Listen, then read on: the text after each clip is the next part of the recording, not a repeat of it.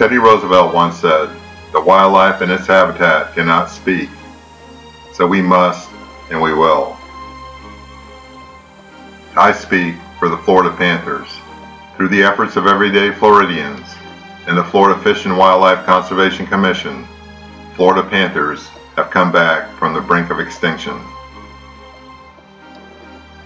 But now, human encroachment is threatening their continued survival. Together we must urge our state lawmakers to protect our panthers by providing them with the conservation lands and wildlife corridors they need in order to thrive.